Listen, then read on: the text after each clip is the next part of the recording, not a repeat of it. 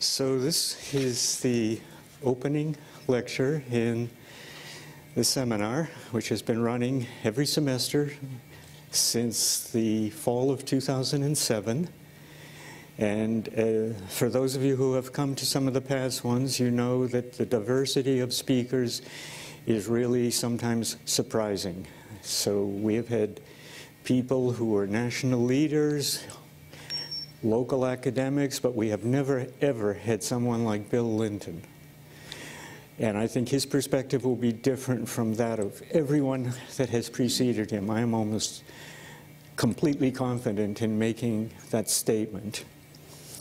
So Bill has a bachelor's degree in biological sciences from UC Berkeley.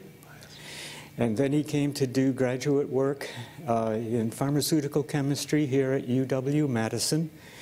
And he has an honorary doctorate from a Korean university recognizing his global engagement in advancing technology and education in the life sciences.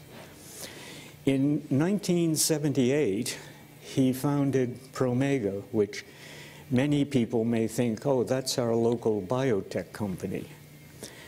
Well, it started with one employee, that was probably Bill, and now it has 1,300 employees, and it's a worldwide global corporation. The number of manufacturing facilities that exist is just unbelievable. They exist in Europe, in Asia, in Australia, in Brazil, and apparently one is soon to open in India. But it's all centered around life sciences because this is where Bill came from and this is where he stays.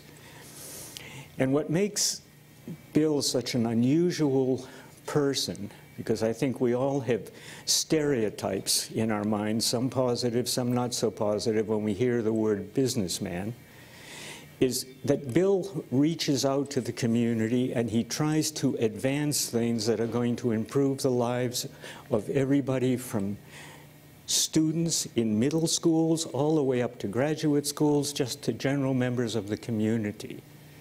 So one of the things that he did to make life easier for lots of people was he established a daycare center, the Woods Hollow Daycare Center, right there near Promega, for Promega employees and members of the local community. And this center takes care of infants all the way to school-age kids.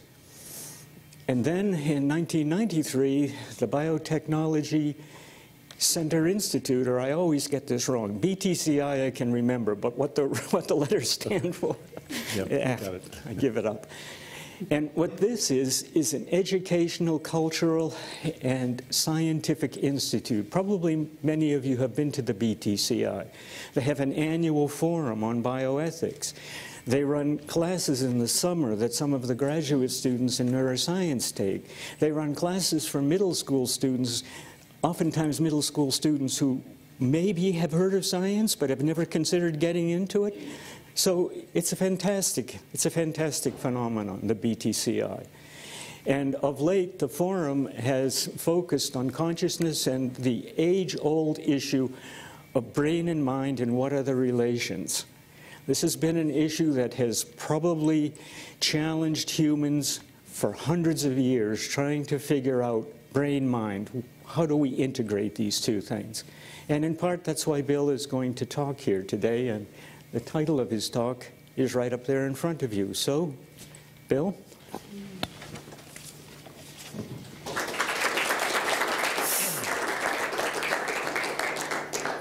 Well, Ron, thanks very much. And that was, I don't think I've ever had quite an introduction like that. That kind of took us all over the globe. But actually, following on that, I will be saying a few words related to the start of the business, but I'll even take us a little bit before that point, because it's often interesting to see, well, what were the things that eventually led a person, into doing, what they do, and I always think that's an interesting topic to talk about.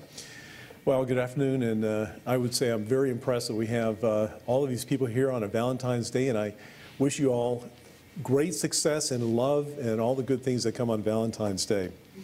I also want to thank Ron and Tara Holtz for their wonderful support and also the invitation just to be here. And I've learned a lot about the neuroscience and public policy double degree program. There was a lot I didn't know about that before, so this really gave me the opportunity to learn a lot about that, and it's a very impressive program, and I had an opportunity to spend time at lunch with 2 of the students, so that was really great. Appreciate that very much. So what I want to start with is to share with you kind of 3 areas of thought, and then we'll close the formal lecture. And then at the end, if anybody who would like to stay here and would like to have a little bit of questions and answers, I'd be happy to do that. It's a little bit more difficult during the talk to do that just because of the people who are viewing this at a remote distance. So first I'm going to talk about some of my self-reflection going back as a child. And the reason I'm doing that is often when I'm interviewing people for a job or just kind of introducing the company, people often sort of ask, well, you know, why did you start the company? You know, what was in your mind at that time? And so I'll share with you perhaps some of the insights that I've gained as I've thought about that question. Second, I'd like to tell you a little bit about Promega today. Ron gave some statistics and a little bit of insight into that, but I'll give you some pictures that show a little bit about what the company is today and a little bit about the special relationship that we have between business, the community, and education that I think you'll be interested to hear about. And finally, probably from my more scientific origins, I'd like to share with you some of my thoughts about the future and where we're going not only as a business, but also where I think we can direct some of our thoughts and attention as far as society and perhaps what some of the indicators are as to some real frontiers that we can think about in terms of scientific research and also the role of business. So as I look back over 66 years, which is the time I've been here on Earth, I was looking at some patterns, or as I look back, especially in the early years, what were some of those early patterns that I could think about that might suggest what I would be doing in future years. And I use the term kind of this relentless curiosity and interest in things, especially in terms of how things work. Let's see, I think we can just postpone that. Okay. So that's the very young Bill Linton. And at a very young age, probably when I was even less than 2, but certainly between 2 and 3, I was watching my father, who at that time was in an electrical engineering course at Emory University in Georgia. I was watching him rebuild engines, and he was doing that to earn money for the family. And I never really lost my interest in mechanics and sort of taking things apart and how they got put together. And I think there was some early imprinting that was happening, you know, at that very young age. And then at the age of 6, I remember having a deep fascination with outer space. And I really don't know where that interest came from, but I was just fascinated to think about, you know, airships and airplanes and rocket ships, and there was just something about outer space that really drew me.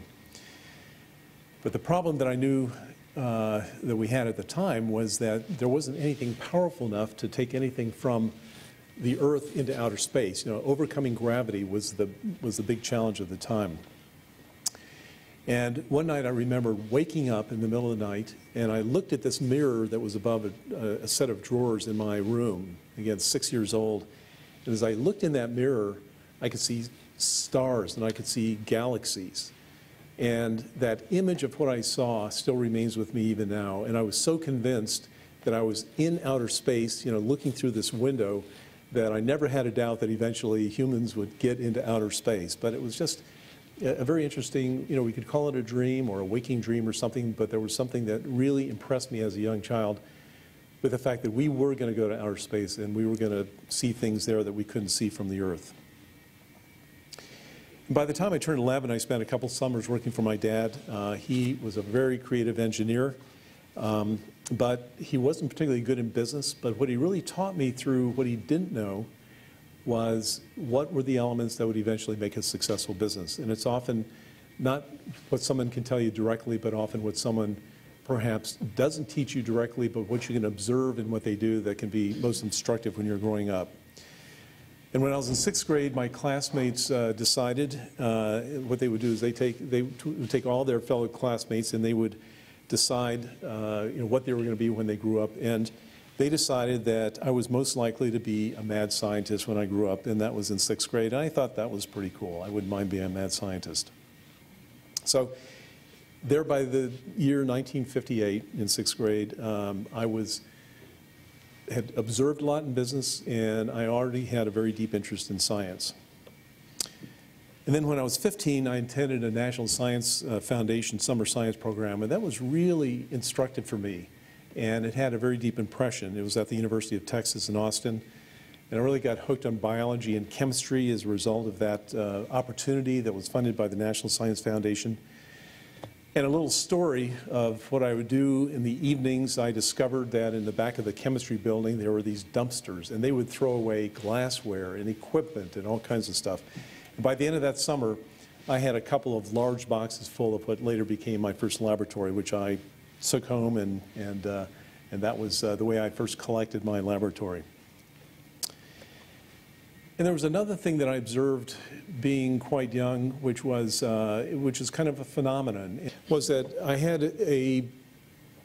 an interesting ability to visualize numbers, and not just in mathematics, or not just in the homework that you would do, but someone would come up to me and say, could you guess how many pennies I've got in my pocket? And I would just say 13, and they would take out their pennies and count, and sure enough, there were 13 pennies.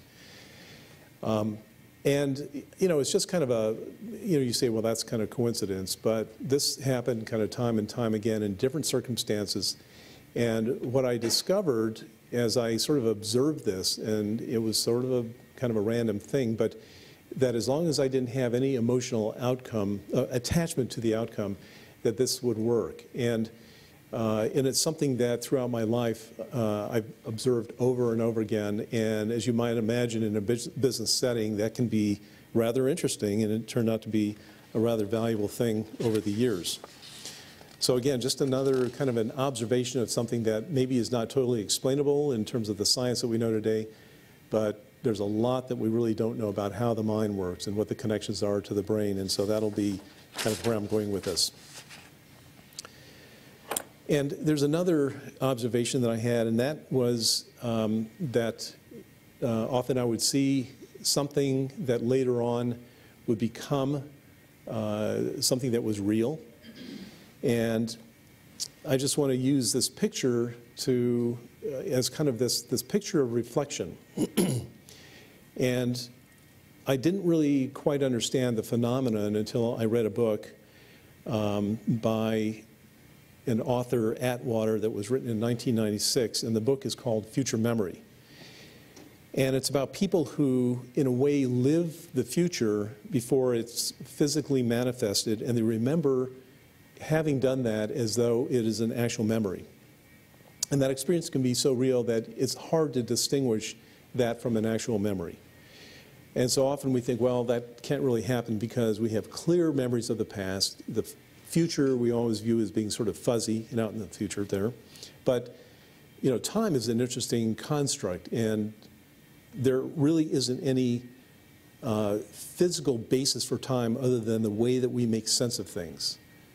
There's no formula that says this is exactly why time should exist. And so we work very well in this construct of time, past, present, and future. And I think there are ways of working with time or viewing time or even seeing things that might be in and out of time that could be instructive for us. Well, I went to undergrad at Berkeley in 1967 to 70. You might imagine what those years were like for me, and that were actually wonderful. I graduated in 1970. And then I took off about 3 years. And, this was probably one of the most fascinating journeys that I ever went on in my life. I was in a Land Rover, took off for 9 months. and went through Europe, Northern Africa, down through the Sahara Desert. It took 28 days to cross the desert, and found myself eventually in Liberia. Sold the Land Rover to a diamond mine, got enough money to pay for a freighter ticket to get back to the United States. And I just hope if anybody here has some inkling or an idea that it'd be great to take a year off, by all means do it. You know, the things that you can run across and the experiences you can have can be invaluable. I couldn't imagine today even contemplating doing something like that, but you know, you never know when your mind is open and you have an opportunity to take some time off. It's wonderful things can happen. So then in 1976, after work that I did in pharmaceutical chemistry, and I worked for 3 years as a development scientist at Scientific Protein Labs in Wanakee, I was talking with some people at the university here in McCardle Laboratories, and they said, you know, we really are tired as graduate students of making these enzymes that are used to cut and splice DNA. And so I kind of took that on as a challenge, and I thought, you know, I'm pretty good with, in the lab, I'm pretty good with proteins, and let's see what I can do with that. And so in 1978, with a lot of help from a lot of people here at the university, I started Promega. I was 31 years old at the time. And what I was doing was making a group of products that the students didn't want to make anymore. They were in short supply. It was difficult to get some of these, and I was kind of a local supplier. So again, it was kind of this curiosity about a new field and what might be possible that sort of led me in that direction. And within a couple of years, I was trying to work also in another laboratory in Holland. In this case, this is in Leiden, Holland, and we were growing up some blue-green algae to make one of the restriction enzymes. And it was a rather challenging situation there, because what I discovered was that the culture in Holland wasn't necessarily amenable to what you need to do if you're going to be making some of these enzymes. So for example, they would come in at the exact time in the morning. At 11:45 you had to take off and spend about an hour at lunch. 4:45 you're out the door. And if it's a Friday, you don't come back until Monday. And as any of you know, if you've been trying to isolate and purify an enzyme, there are certain points where you just can't drop it and then come back, you know, 2 days later and hope that it's still surviving. So I tried that for about a year and a half and kind of gave up on that idea. But it was a fun experience to try that. I also want to give credit to some of the people that I mentioned earlier, but many, many people at the university that were really helpful. There's a young man right here that I think I might see in the audience, Jim Dahlberg, Janet Mertz, I think this is Fred Bladner, Václav Shabalsky. It was in Howard Timmons' lab that I got the first idea from one of the graduate students to make some of these products. But again, these are all people at the University of Wisconsin, and this is really a large part of the reason why Promega got established here, was through some of this incredible help that I had in methods, in bacterial cultures, and all the methods that I had help with. DNA reference samples and so forth. So it was really a great place to start the business. So if we fast forward now from those very early days to what the company looks like today, we really celebrated last year the 35th year of the company. And just a few highlights. This is not really a business lecture. It's really going into a couple of different directions here.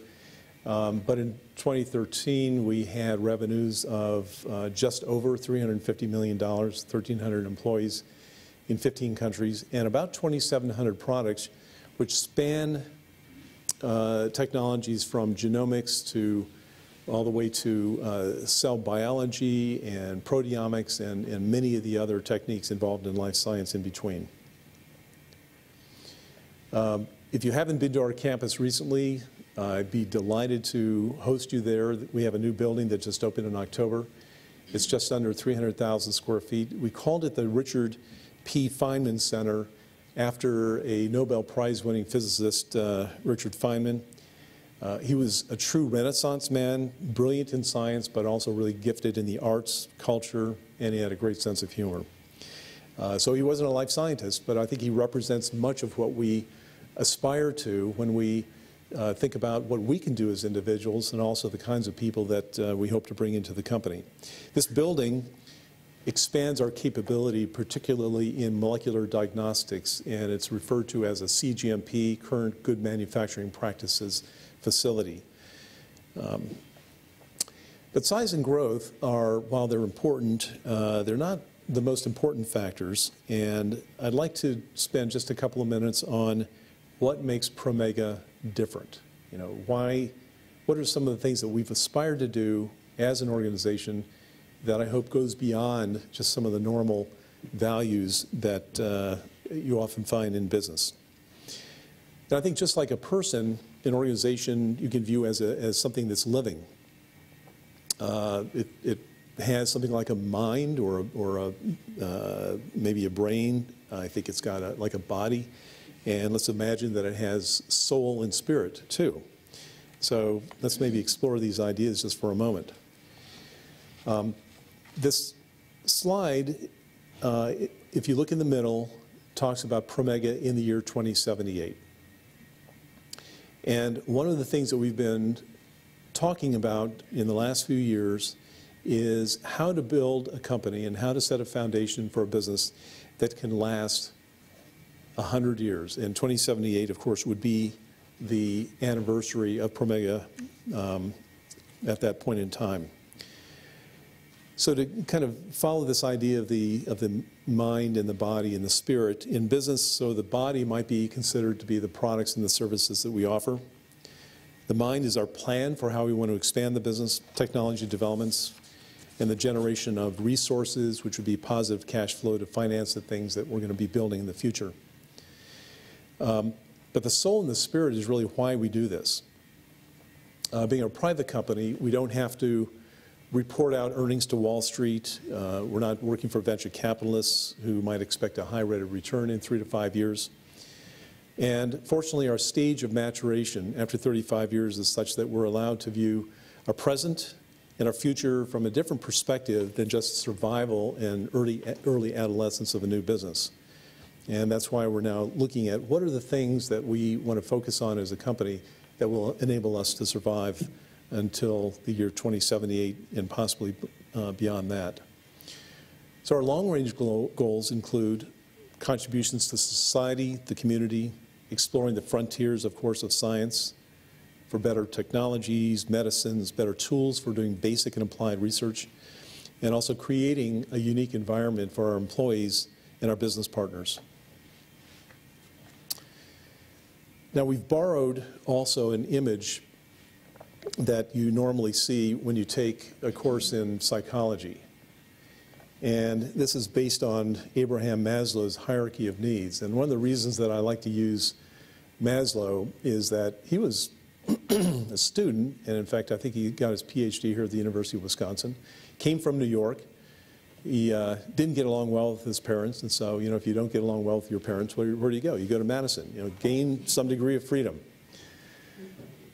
And he came here, and he got married here. And it was while he was here that he began to develop this idea of the human potential movement that became really embedded within psychology. And the idea was that at the very base of our existence, we meet our physical needs, food, clothing, shelter, all the things that enable us to live day to day. And as we establish that, we can then turn our attention to other kinds of things. If you don't have enough food or you're worried about where you're going to live, you're not going to spend a lot of time, you know, being concerned about these other aspects of this hierarchy. But once you do have that established, then you can think about things like your safety and security and pension plans or other kinds of things that, you know, might help you in the future. Love and belonging become important in this hierarchy. And then esteem, your standing in the community, once these other things are established. And then he identified something that he said, you know, once these other things are fulfilled, each person has an opportunity to go beyond that and to say, you know, what is it that I'm really here for? And what can I do that will make my life meaningful beyond just the things that might be normally accepted in the community or normally accepted within our business practices? You know, what more is there in life? And he called that self-actualization. And so we kind of looked at this and we said, you know, this really has some interesting characteristics to it, and perhaps there might be something that we can learn from this from the business standpoint as well. But to take a little bit of a deeper dive into this aspect of these levels, or these layers of human development, we've begun to talk more intentionally within the company about some other things that have to do with other levels of human development, which are not meant to be so much hierarchical as they are opportunities for further growth individually. So at the very base is perhaps the characteristic of an individual that might be called impulsive. And this is where a person is just acting to meet their survival needs, a little bit like that very base at Maslow's hierarchy. And then next would be someone who's more opportunistic. They might, you know, work or manipulate other people for their own self-gain. As they grow in their awareness and their ability to better interact with others, you might have the diplomat, people who are very good at working with others and are better able to get to a certain point, you know, through peaceful means and not through so much manipulation. And then the expert. And of course, in a lot of our universities, a lot of our businesses, we look for experts. And so it's not as though each of these levels is necessarily negative or just overly positive, but in fact it's often the combination of these that enable us to get the right mix of people for the right kinds of jobs. The achiever, the person who sets goals, motivates, looks for feedback because they're looking for ways in which they continue to self-improve themselves. Then the individualist, and this is often the person then who's ready to take the next step and leaps to the second tier, which then gets into the realm of strategy. Being able to see things from new perspectives, and yet uses what they've been able to accomplish and perhaps the power that they've created through what they're doing and who they are to do positive things, to help transform others or their work environment or their university environment. Then the alchemist, of course, the person who can transmute. They work in deep processes. They're willing to accept mystery. And then at the top, the unitive, the person who acts simply. They've passed through deep complexity and they've gone to the other side of more simplicity. They lead by who they are and not so much by saying, you know, I'm the CEO or I'm the president of this or the head of that. And then this just kind of gives a spread of, you know, where this often happens within the population. So at the bottom, you really don't find a lot of leaders. And I say at the bottom, but at this core, at the impulsive, opportunistic diplomat, only a few leaders there. Then the expert achiever individualist. We see many more of our leaders there. Again, whether it's you know, government institutions, academic institutions, or business. And then going to the second tier, often also reflects an individual's ability to exhibit more wisdom and compassion in how they interact with others, and to be able to do that in a way that they bring peace both internally and externally to their environment. But this idea of wisdom and compassion are some of the two attributes that enable a person to go to the strategic, alchemist, and the unitive levels. So we're working on these because we think some of these attributes are very fundamental to understanding more of who we are.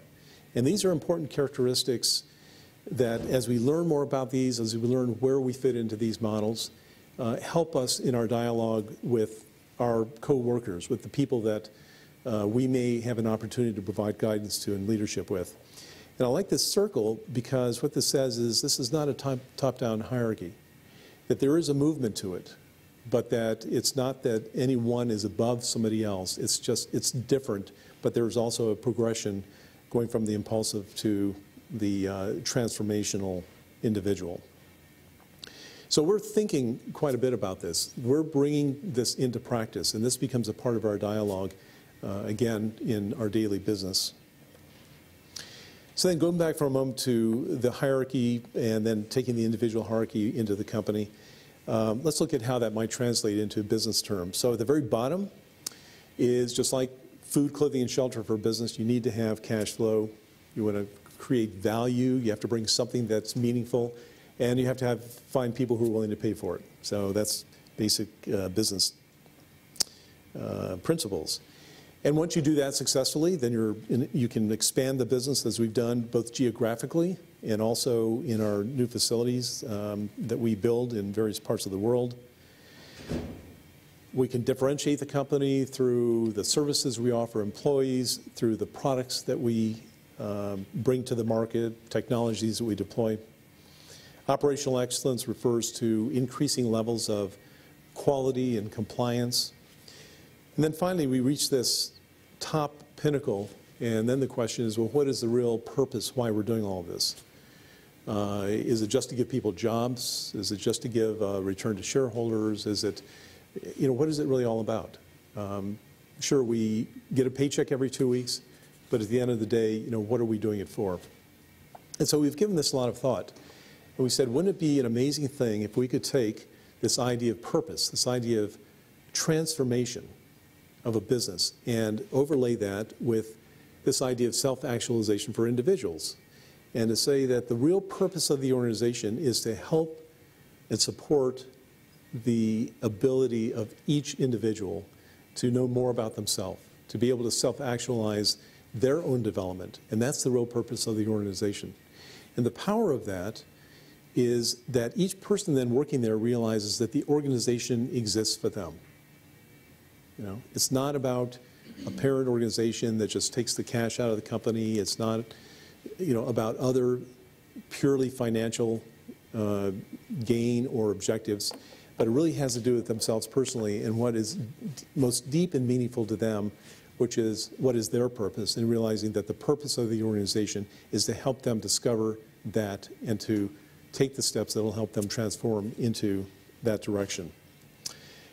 And so there's this interesting purpose then that we can depict by this kind of this little triangle circle. What the value individually to the person, the value to the customers that result when people are motivated and energized by what they're doing every day, and then what we can bring to the community. Many of the things that Ron mentioned, our daycare center, the nonprofit educational and science endeavors, and many of the other things that we bring and support within the community. And that community is a global community. So then I want to take just a little bit of time now and talk about, when we think about the future, what are some possibilities for where science is going, what are some possibilities about what we're doing as a business, thinking out into the future. And when we celebrate 100 years in the year 2078, and I hope some of you are here to help us celebrate, I probably won't be. But what can we think about, or what are some of the things that we can contemplate, especially if we were to kind of send a message out in the future to the people who will be talking about that 100-year celebration? And what are some of the ideas that we would like to convey to them? Well, interestingly, when we try to forecast the future, it's a very, very difficult thing to do, particularly for people who are involved in technology and companies that are built around technology, and that includes a life science company. In 1900, people in France commissioned some artists to try to imagine what the world was going to look like in the year 2000. And what you'll see are ideas that are or problems or opportunities that they had an interest in trying to solve. But what makes these quite funny is the fact that they were using the technology of 1900 to solve problems that they envisioned would be there in the year 2000. And so let's take a look at how they envisioned solving some of these problems. Well, who would have guessed that they would be thinking about video conferencing in the year 1900? But that's what this picture is depicting, you know, someone talking into a microphone and some strange device that's, you know, broadcasting a picture, and there's this woman talking back to the guy. It's not clear how she sees him, but here you see the technology existing in the year 1900 trying to solve this interesting problem of video conferencing. And of course, if you're going to get the news every day, you sit back, light a cigarette, and you've been delivered, maybe it's a home delivery, a little cylinder, and you put it on your gramophone and you play the news of the day. So that's how you're going to get the news. On transportation, yeah, you want to get quickly from point A to point B. Well, all you need to do is train a whale, attach some kind of an interesting submarine to it, and you have that guy on top who's kind of steering the whale and the guy in back with this rudder. And that's how you're going to get to your next vacation in the Caribbean. Now remember that at that time, lighter than air travel was, you know, I mean, just travel in the air, any kind of way to travel in the air was, it was an imagination. People were coming up with all kinds of inventions, but that problem had not been solved. But they envisioned that if you want to be putting out a fire in a high-rise, then you just strap on your wings and there you go. And you can even rescue the mom with a little baby up on the 50th floor of the high-rise.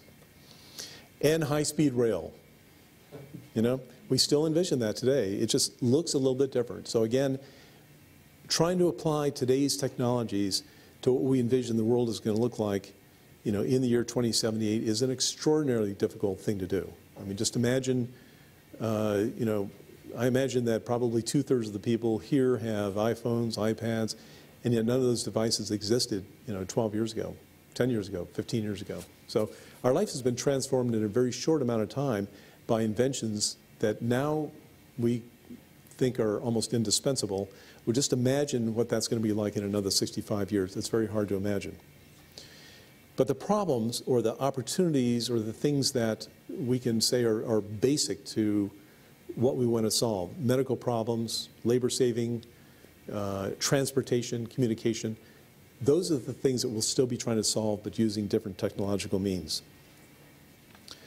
Then getting back to really a topic I think that is common to just about everybody here, it's neuroscience and the biology, the chemistry of the brain, the study of what is the meaning of the mind, what is consciousness, and how does this affect our health, our healing, and in general, our capabilities. And I think this is probably the greatest frontier ahead of us in life science and in our communities and in society.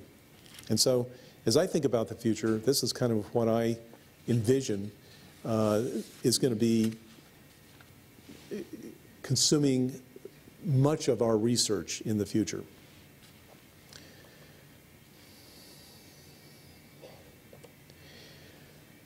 We know we have about roughly 100 billion neurons, and these all together create about 100 trillion neuronal connections. There was an interesting article that just came out in Scientific American about the brain, and just fascinating imaging of what they're now able to pick up, and the communication pathways that are just extraordinarily intricate. We have yet to develop the tools to understand, you know, what's really happening, and we still have not a clue as to how we can take an idea and hold that idea, or take that idea and say a few words and trying to communicate what that idea means. How does all that happen? It's still very much a mystery. So most of you have studied some of these pathways, so when we think of some of the things that are exhibited in our minds, exhibited in the brain, we have all of these various receptors and various systems that altogether result in behavior, human behavior. And just taking a simple outcome of some of these very complex behaviors that are exhibited through how we think and how our brain works.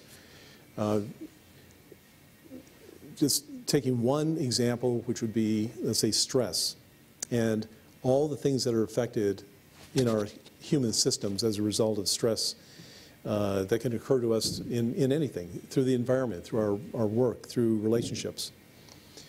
And there's a a list of 2 pages of all the things that can result in terms of symptoms of the body and of the mind as a result of that: chest pain, fatigue, stomach upsets, sleep problems, anxiety, restlessness. It's just a very, very long list. And yet, interestingly, stress is not necessarily solved by addressing the symptoms. It's solved by how we think about and how we react to what comes into our lives. And it's really that study of consciousness and that in the study of how we interpret the things that are coming in, and that interesting interpretation of reality that can result in changes in our state and give us better health outcomes if the more we begin to recognize these intricate connections between how we're thinking, how we respond to our environment, and then how that affects us throughout our day and throughout every part of our body. And finally, I just want to say that because I view the frontier of the mind, the frontier of the brain, as being one of the largest challenges in life science, I also think that the more we learn about that, the more the possibilities are for how we can change our view of our society, change our view of our relationship to the world. I kind of like this picture because it shows sort of the infinite possibilities that exist in the human mind. I think we're starting to unlock some of the potential within the mind. The Doors of Perception was a book written by Aldous Huxley many years ago. And it just begins to suggest that there is incredible possibility, almost infinite possibility, that is still in a way locked up because we don't understand much of how the brain works. But our community practices and our system of values, as we have them today, are just not sustainable for the planet. And we all inherently know that the way that we practice our values, our consumptive philosophies as far as how we accumulate things. If we look at the finite resources on the planet, we have to change how we view this relationship that we have in our communities and ourselves to the planet itself. An ancient African proverb says that we have borrowed the future from our children instead of inheriting it from our ancestors.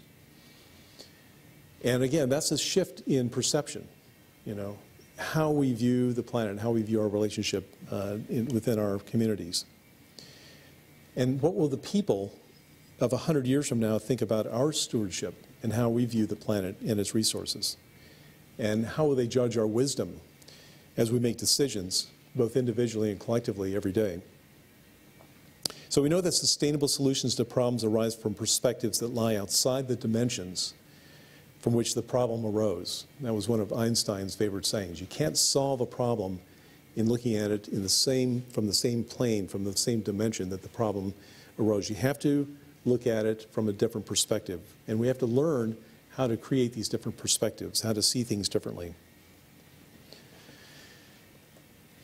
And I kind of like this because gateways suggest a transition, you know, from one perspective to another perspective. And that's our challenge, and that's what we need to do in every aspect of learning, in every aspect of how we conduct business, and particularly in our aspects of how we interact with one another and how we interact with every creature and every living thing on the planet and the natural resources on the planet. We have to learn how to bridge the gulf between our thinking and our beliefs and the wisdom that is inherent in nature everywhere we look. It's just opening eyes. It's seeing things in a new way.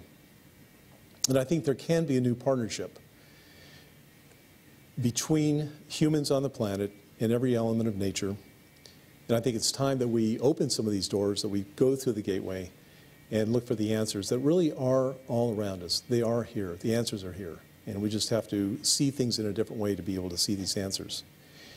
As the gifted and autistic Temple Grandin observed, this is another doorway, and we're all standing at that threshold, and I'm going to suggest this is now the time to walk through and see things through new eyes.